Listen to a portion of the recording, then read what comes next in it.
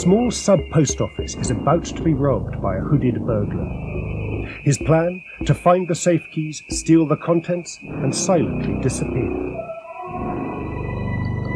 But this is no ordinary thief. The break-in has been planned with the precision of a military operation. The burglar, equipped like a terrorist, sawn-off shotgun, 2-2 pistol, hunting knife, bandolier, and a hidden wire garrote, is quite prepared to kill if necessary. A one-man crime wave, he's robbed hundreds of small post offices over the past 5 years without detection. But tonight will be different. For the first time, he will be challenged. During the night, about 3:30 in the morning, I heard a scratching noise. I thought, well, whatever it is, doesn't matter. Try and get back to sleep. February the 10th, 1972, and Hilda and Les Richardson are soundly asleep above their sub-post office in Manchester Road, Haywood, Lancashire.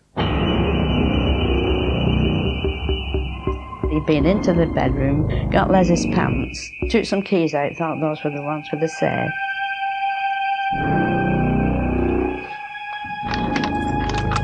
The first scratching I heard was him trying to get into the safe with those keys. He realised that they weren't the right keys, so he came up again. And I said to Les, there's either a cat or a rat got in, because I could just see the black foot. There's a rat or a cat in the bedroom.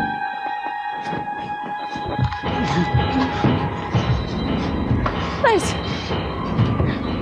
Les said run, so I ran into the other room to ring for the police. I kept dialing 000 instead of 999. He's killing my husband! Les pulled the trigger and it blew a hole in the ceiling. And I heard this shot and just screamed and shouted to killing my husband. And then put the phone down and never told them where I was or anything. They both was fighting going down the stairs, and then Les got hold of him again. And he kept kneeing Les, and he hurt him so much he just had to release him, and that was it. Although he couldn't have known it, Les Richardson's bravery that night was to be the catalyst for a chain of events which was to shock the nation and launch one of Britain's biggest police manhunts. For as the intruder fled, he vowed never to be caught unawares again, a decision which was to lead to the cold-blooded killing of 4 defenceless men and the kidnap of a teenage heiress, Leslie Whittle. Instructions are taped under the shelf of the telephone book. No need to worry, Mum, I'm okay. Held naked for 3 days and tethered round the neck by a wire noose 65 feet underground in a drainage shaft, Leslie was callously murdered when the ransom failed to be delivered. A crime so audacious that it was to go into the annals of British criminal history as one of the most vile and ruthless ever.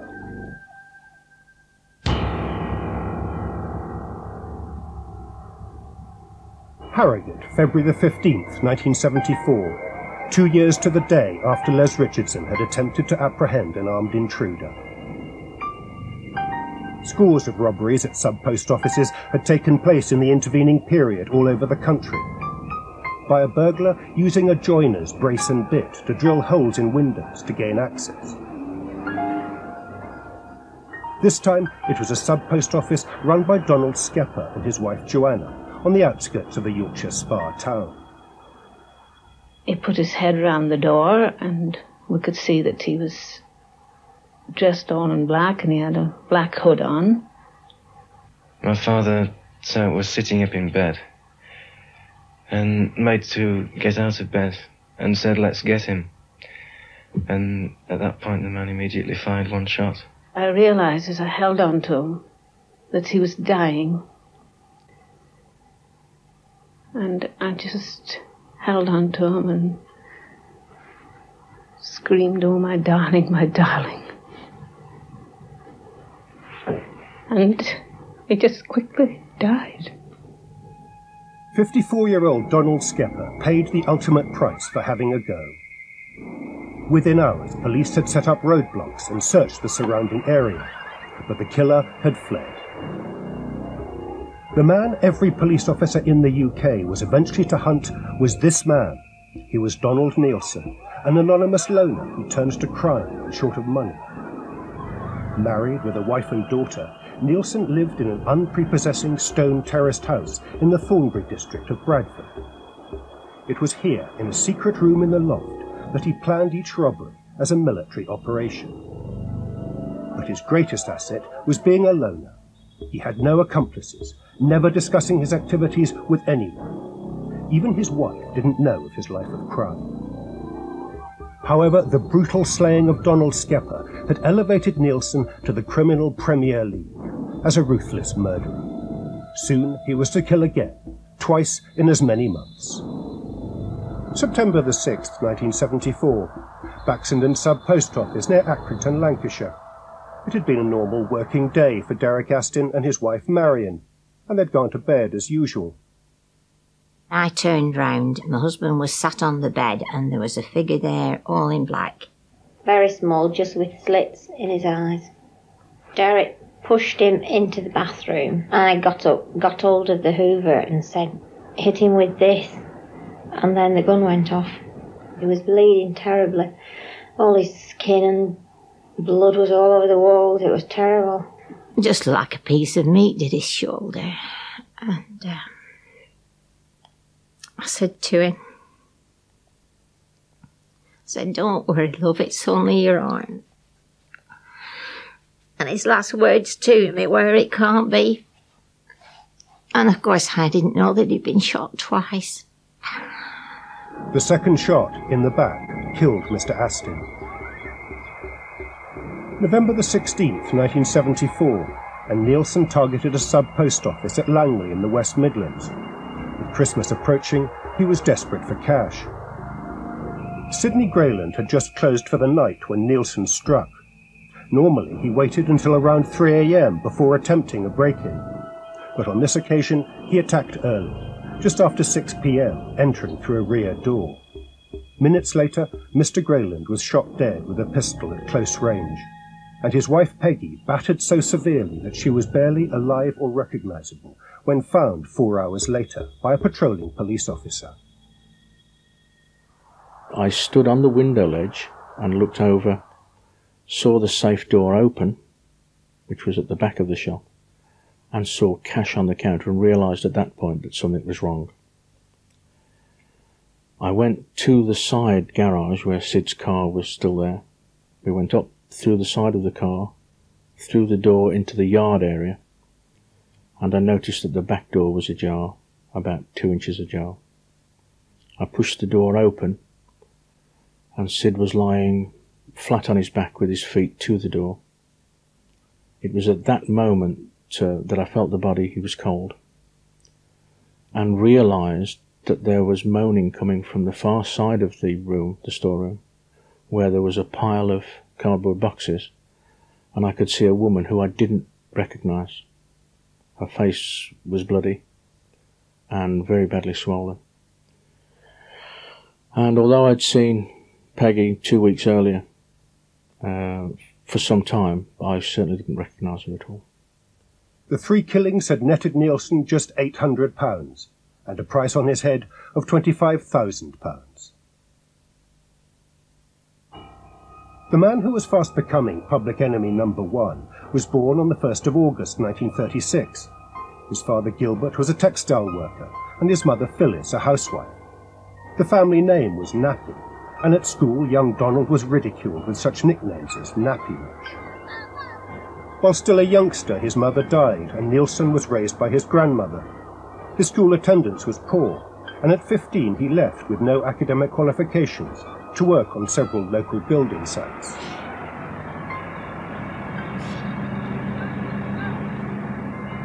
At 18 he was called up to do national service, initially failing basic training. But he loved army life and was posted to Kenya, where the British were facing the terrorist Mau Mau uprising. Young Neilson learned the techniques of how to survive in an unfriendly environment, a skill he was to hone and develop in his life of crime.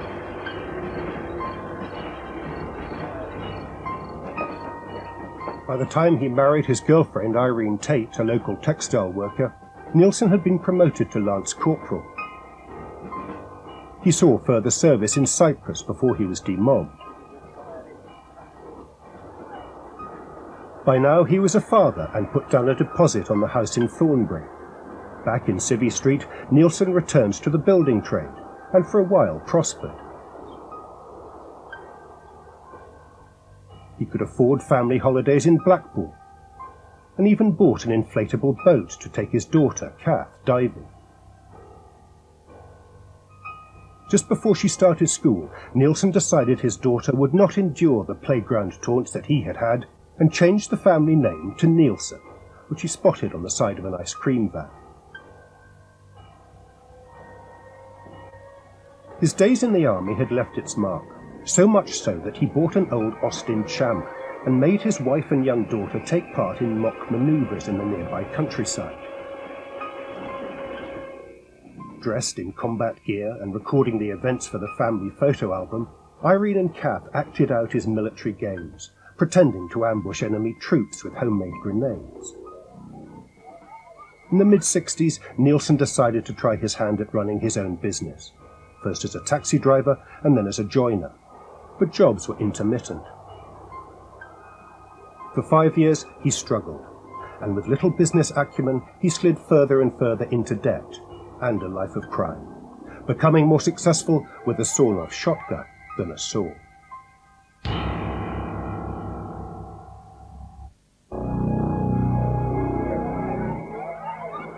At the beginning of 1975, Neilson was desperate for money. Robbing small post offices was hit and miss. He needed a bumper payday. For 3 years he had spent hours in his loft planning an audacious crime, the kidnap and ransom of a young heiress. In 1972, Neilson had read of a feud over the will of George Whittle, a former miner who had built a successful coach business in the Midlands. For 30 years, George had been separated from his wife, Selina, and for all this time she steadfastly refused to divorce him, living in a small terraced house, receiving £2 a week maintenance. As George had prospered, he had bought an imposing white house in the village of Highley, Shropshire, and lived there with Dorothy, the mother of his 2 children, Ronald and Leslie. When he died, George left over £250,000, divided between Ronald, Leslie, and Dorothy, who had changed her name to Whittle. The will was contested by Selina, attracting enormous publicity. When she was granted £1,500 and £30 a week, the case also caught the attention of Neilson, and he began to hatch his abduction plot. On January the 14th, 1975, 17-year-old Leslie Whittle had left Wolfram College, Wolverhampton, where she was studying for her A-levels, to spend the evening quietly at home. Her mother had gone out for the evening, returning late. At about 10:15, Leslie's brother Ronald, who lived nearby, telephoned her. Well, I rang Leslie, I suppose, about 10:15, and the main reason for ringing her was because I'd made her a bookcase for Christmas rather late, and I hadn't seen her over the weekend at all, so I was just ringing to check that it was okay. And we chatted for a few minutes. I asked her, if it was okay, and she said, yes, it isn't bad for a beginner, At 1:15 a.m, Leslie's mother returned home and checked Leslie's room. Seeing her daughter was asleep, Mrs. Whittle took a sleeping pill and went to bed.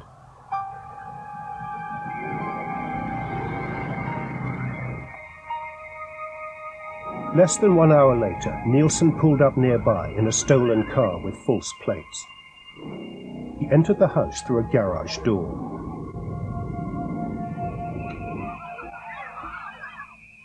Upstairs, he had a choice of 4 doors. He chose Leslie's. She awoke to a hooded figure and the barrel of a sawn-off shotgun. Neilson forced her downstairs and into the lounge, where he placed his ransom demand on advance. Dressed only in a full-length dressing gown, Leslie was then marched to his waiting car and tied up before being driven 65 miles to Bathpool Park at Kidsgrove.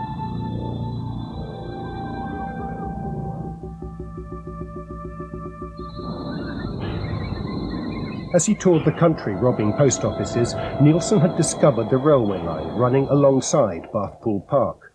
His original plan had been to have the ransom money thrown from a high-speed train.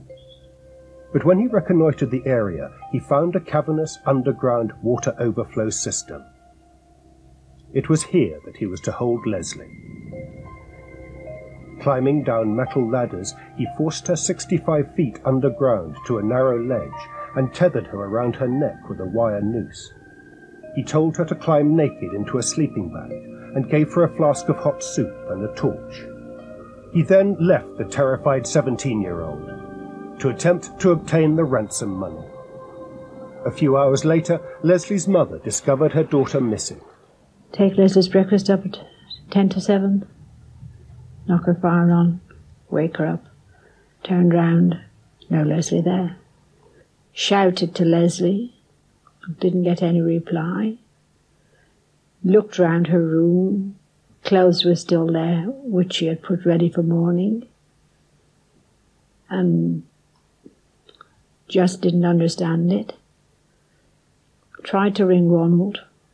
The phone was dead. I didn't realise the wires were cut. Went down to Ronald's. And he said, well, maybe she's gone to college on an earlier bus. And I said, but her clothes are still there. Shortly afterwards, the ransom demand was found, £50,000 in used notes. Ron Whittle decided to ignore the dire warning it contained and contact the police. The most important point of that ransom note was that it said, any tricks or police, death. Well, you don't take that lightly. You don't dismiss that as a hoax, whether it's a hoax or not. Detective Chief Superintendent Bob Booth was head of West Mercia CID and about to leave the force and take up an appointment with the security services. He had an impressive record, having solved all the 70 murder cases he had investigated. I was convinced that it was a genuine kidnapping, and all the stops had to be pulled out. No more, no less. Full resources deployed to get this girl back alive. And I promised Mrs. Whittle that I'd do all in my power to get her back. And that was always the police policy throughout the inquiry. The recovery of the girl alive. Neilson's instructions on a length of dymo tape were to lead to 2 telephone boxes in the Swan shopping centre in Kidderminster. But events were already beginning to go wrong. News of the kidnapping had been leaked to a local reporter by a Whittle employee.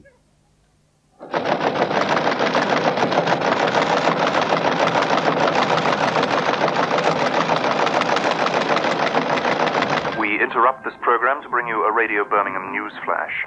News is coming in of a kidnapping in the Shropshire village of Highley. It's understood a young girl has been abducted and police... I'm at the Whittle home, and the television was switched on, and the first thing on there was a photograph of Leslie Whittle and the kidnapping. And I thought, dear, dear me. I felt at the time that somebody had cut the intended path from underneath me. I thought, I daren't say this at the time, but I thought this could spell the death knell for Leslie Whittle because of the ransom note. If it was true and it was genuine, tricks or police, death. And here we are. The world at large now knows. The kidnappers' instructions were to wait for a call between 8 p.m. and 1 a.m. When Ron Whittle reached the shopping centre, it was not only being staked by a Scotland Yard undercover surveillance squad, but also by journalists.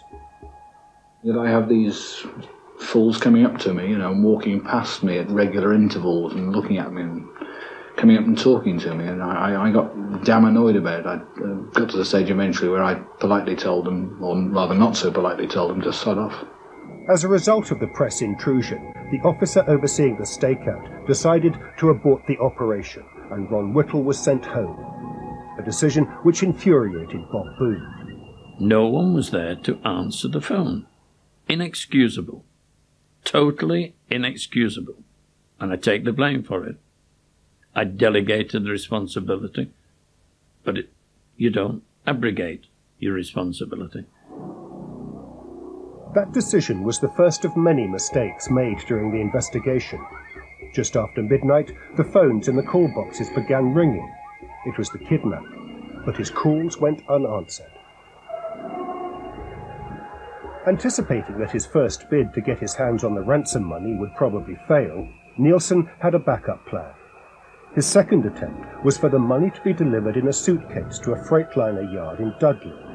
It was to be taken by a circuitous route using the M6 motorway so that he could employ anti-surveillance techniques.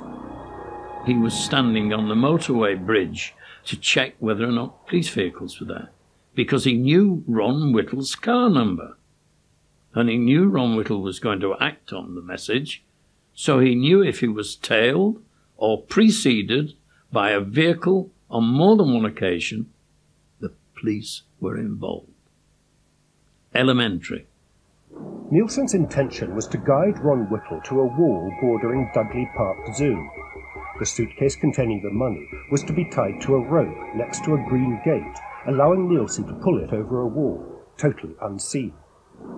But not only were things going wrong for the police, Neilson's meticulous planning was also hitting snags. As he taped a message onto this telegraph pole the day after Leslie's disappearance, he was challenged by a warehouse foreman, Gerald Smith. Unhesitatingly, Neilson pumped 7 bullets into Mr. Smith. Amazingly, he survived, only to die as a result of his wounds 14 months later. They'd had a memo saying to be careful, to watch out for the IRA and things like that, because the Freightliner was so vulnerable to that. So he walked up the drive and followed this man onto this Dudley Zoo car park. Joe realised that he was up to no good, so he turned round to walk back down to the terminal to phone the police when he shot him in the back. He remembered it all very vividly. Said he was thoroughly enjoying doing what he was doing. He enjoyed it, and when all the gun was empty, he still kept trying to get more and more jabs, more and more bullets out then. Gerald Smith described his assailant as looking like a tramp, and as a result, no immediate connection was made with Leslie's kidnapping. So they're looking for a tramp. That was the description. And it was no interest to me at all. As far as Chief Superintendent Booth was concerned, it was an unrelated shooting. He had other, more pressing problems, caused by the glare of publicity the investigation had attracted. Then we started getting sightings of Leslie Whittle. The public, with their best of intentions, were phoning the lines and telling us that Leslie Whittle was here, she was there, she was everywhere. And we had squads flying all over the place. Back in Highley, there was another problem. Hoax calls to Ron Whittle from people pretending to be the kidnappers. One of the earliest was from Gloucester. Yes, Ron Whittle speaking. 3 suitcases. Sorry? 3 suitcases. 2 big ones and 1 small one. 5,000 in the small case. I've had so many hoax calls. Well, there's another hoax call.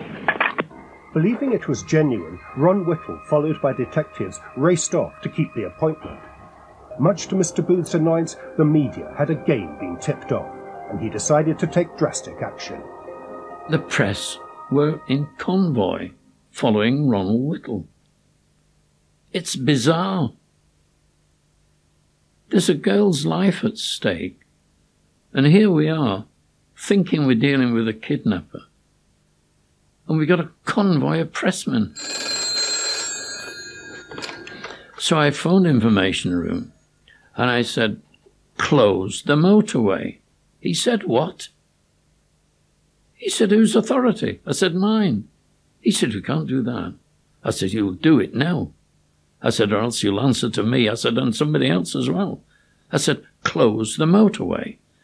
There is a ransom demand operating at the next junction, and I don't want the pressmen there. But 2 nights after Leslie's abduction, as she lay freezing below Bathpool Park, a genuine call was received. Neilson had made contact again. Failure this time would mean years of careful planning going to waste. He had no further fallback plans.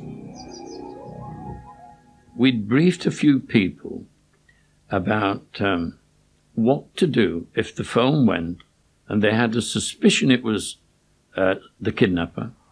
And one of the people I had briefed was a man named Rudd, the transport manager at Ronald Whittle's depot at Highley.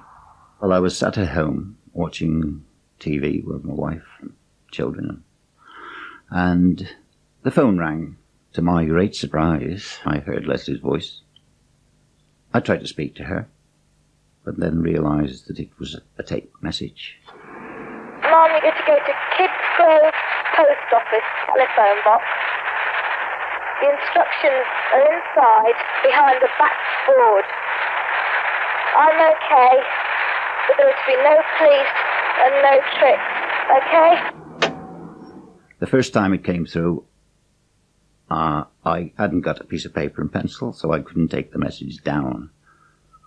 But fortunately, it was played again, and I took the message down, and then got in the car, rushed up to Whittle's, Beechcroft, and give Mr. Booth the message. The whole object of the exercise was to go to Kidsgrove, act on a message left for us in a kiosk, and do what it said. And we told Staffordshire Police. And my instructions to my deputy was, tell them to stay in bed, that's the best place for them. Not being funny, but, I didn't want policemen crawling round all over the place. By the time I'd collected the money, and then I got lost on the way to Kidsgrove because I'd never been there before, and then I had difficulty in finding the instructions in the phone box. All that took this awful time, about an hour and a half or something like that. Anyway, he's there at the post office at about, as near as I can think, 2:30, 2:45 in the morning. Now, I say that because he phoned our incident room. He'd got a transmitter on him. All he had was a transmitter on him. He had no bug with the money. As the message said, any tricks or police, death. So there was no bug, no intercepting bug or anything like that for us to follow the money. And he couldn't find the message behind the door.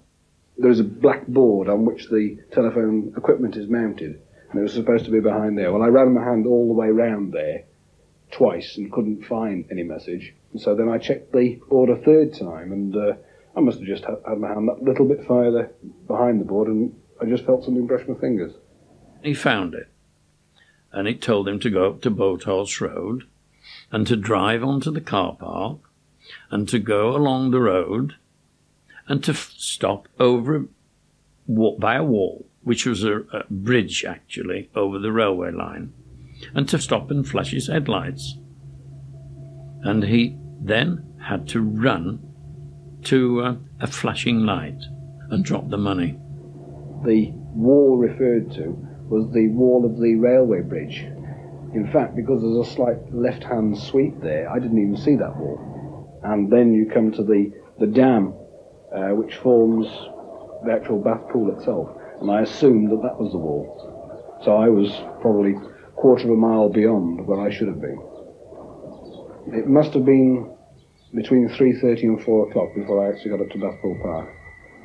But Ronald Whittle being late caused Neilson to panic. He thought a light plane flying overhead was a police helicopter, and he was suspicious of a courting couple stopped on the road running through the park. But the final straw was Neilson believing he saw a squad car driving past his hideaway. He thought the police were closing in.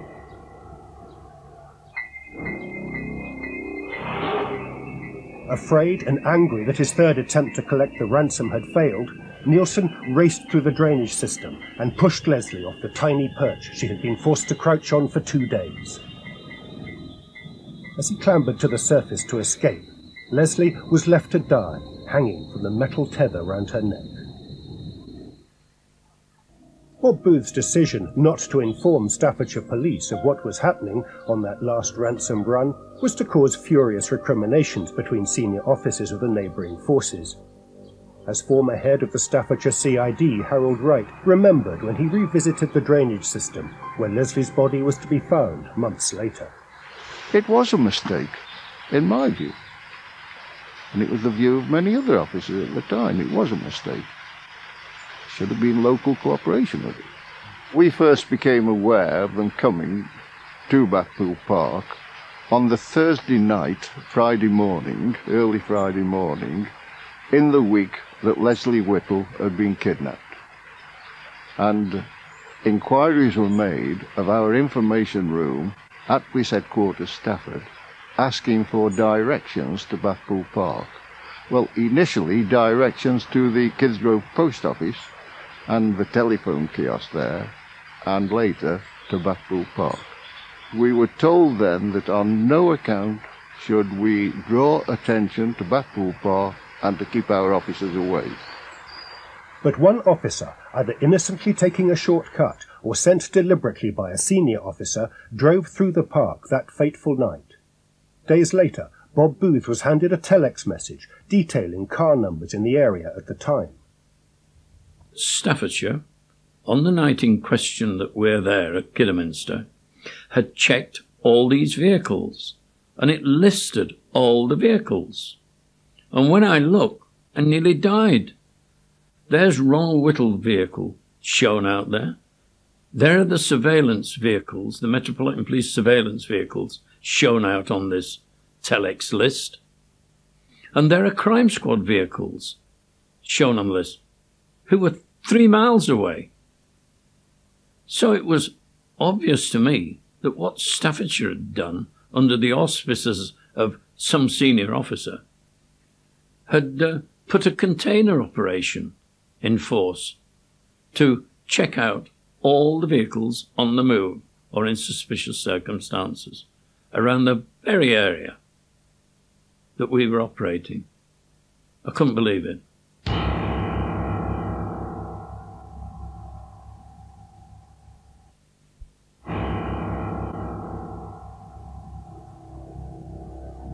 Six days after police had followed the ransom trail to Bathpool Park, they received their first breakthrough. The car Neilson had abandoned after shooting Gerald Smith was reported as suspicious by a member of the public.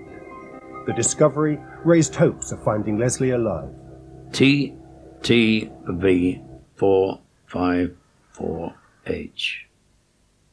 Don't forget these things, do you?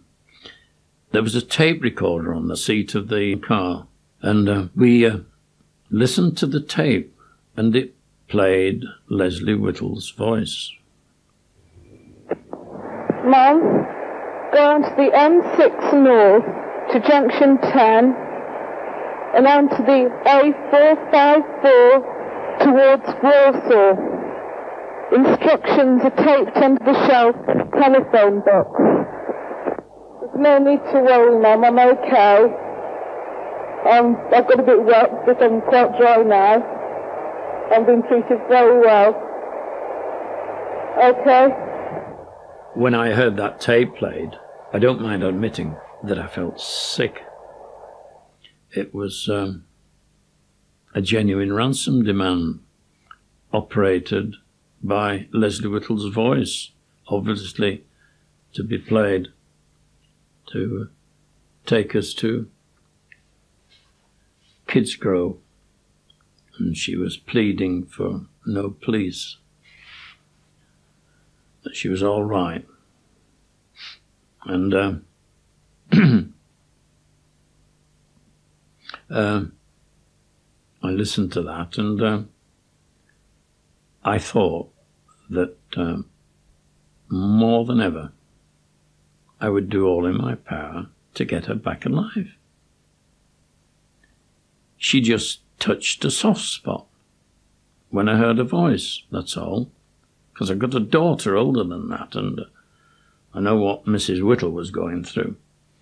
But the abandoned vehicle was to give up crucial additional evidence which linked the kidnapper of Leslie to the shooting of Gerald Smith and the murders of 3 sub-postmasters. Ballistic analysis showed the gun used to shoot Mr. Smith had also been used in the murders of Sidney Grayland and Derek Astin. Now the inquiry took on a new urgency. Bob Booth and every other officer knew Leslie Whittle was in the hands of a triple killer. You don't challenge this fellow at all. If you challenge him and he's got that gun handy, you'll never tell anybody about your suspicions. Do you understand it? Please, bear that very much in mind. We don't want any dead heroes on this job at all. But as the days turned into weeks and no new leads appeared, Superintendent Booth called a mass briefing of over 400 detectives in a renewed bid to catch Britain's now most wanted man.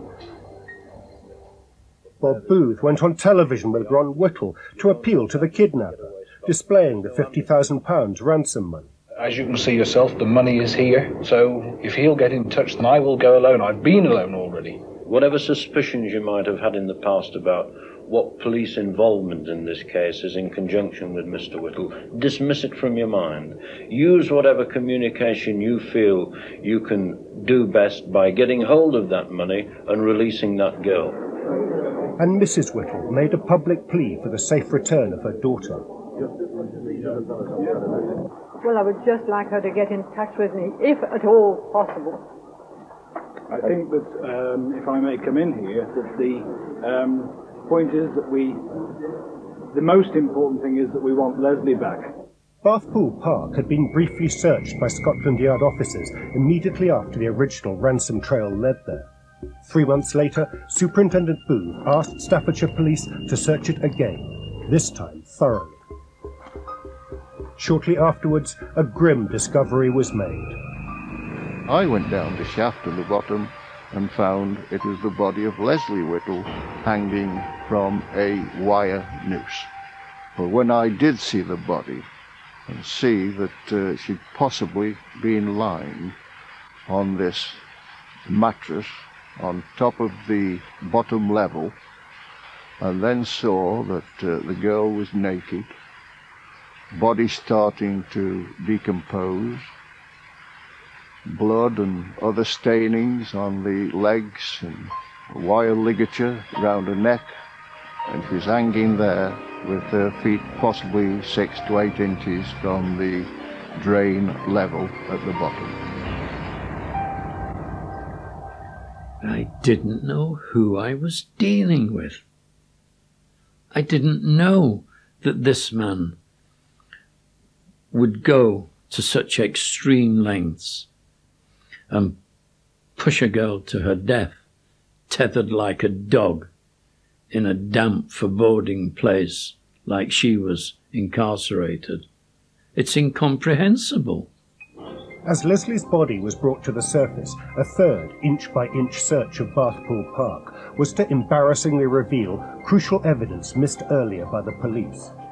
But even more humiliatingly, members of the public, on hearing Leslie's body had been discovered, started handing in vital clues they had found and taken home.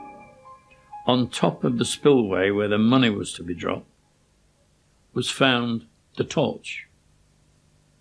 The grill, which was where the money was to be dropped through, had been unbolted and was lying there. A month later, 1 month later, near the spillway, after Staffordshire's searching of it, is found a piece of dymo tape which said drop suit care down the hole. It was spelt wrong, so Neilson had thrown it away. The public finding things after police have searched there, inexcusable.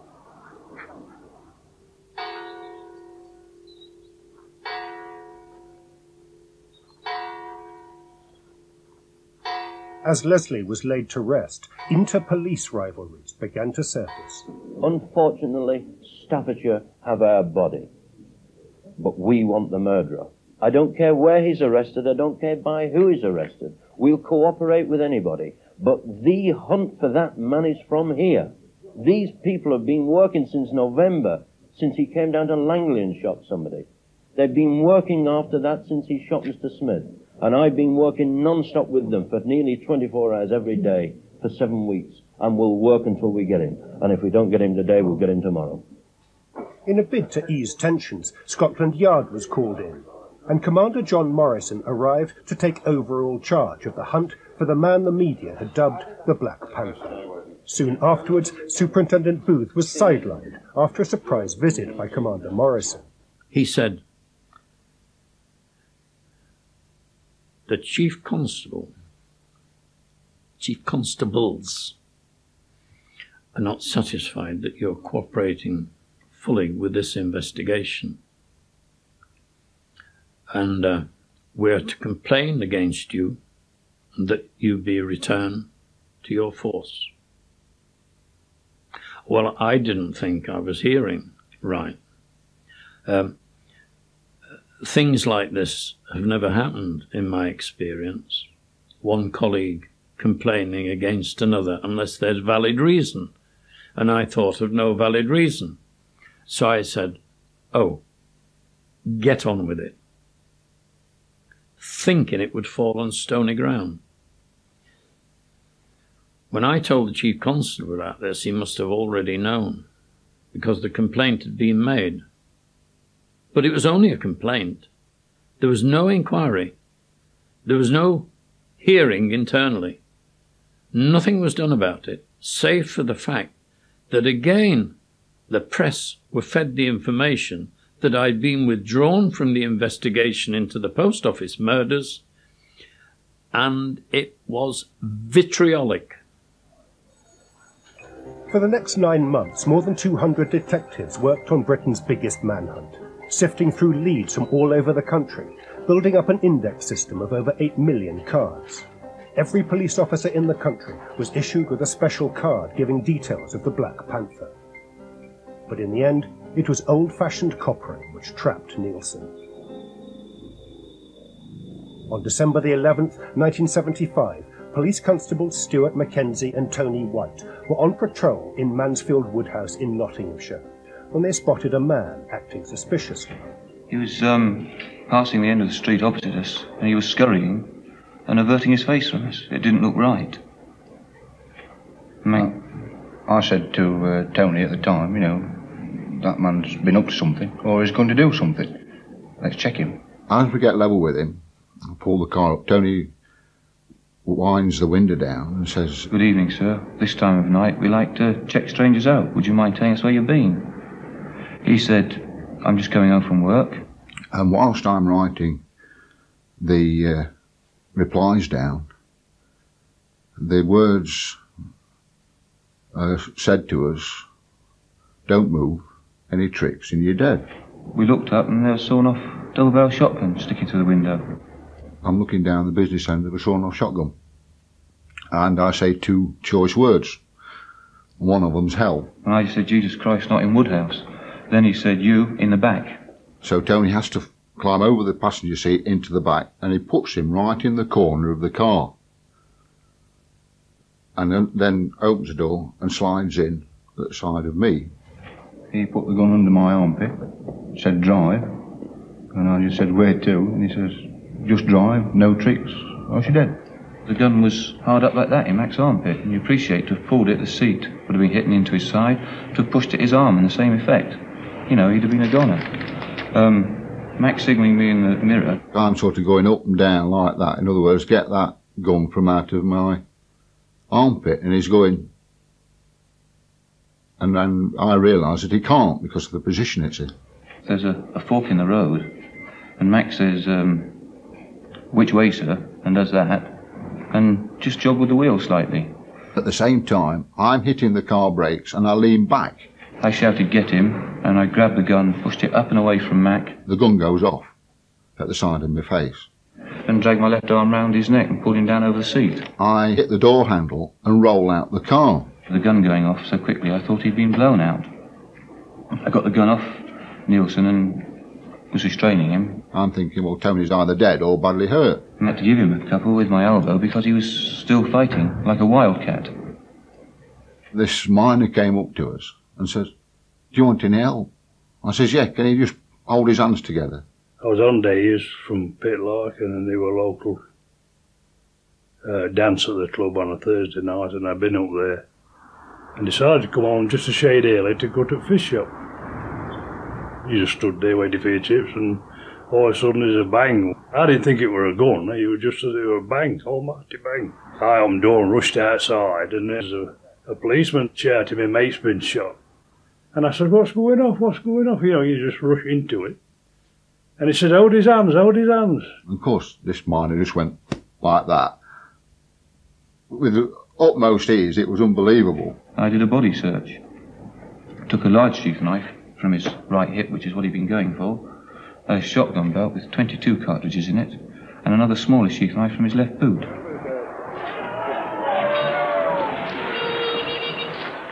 For 2 days, Neilson refused to speak or tell anyone who he was. Then he suddenly confessed, admitting he was the Black Panther. Britain's biggest manhunt was over. But for some, though, the scars the investigation had left would never heal. I am totally accountable to the public and to the Whittle family for the loss of their daughter and their sister. And I'll never, ever shirk that. And I'll never get rid of it from my mind. But all I can say, with true honesty, is that I did my very best to try and get her back alive. And I failed. Mum, there's no need to worry, Mum. I'm okay. I've got a bit wet, but I'm quite dry now. Okay?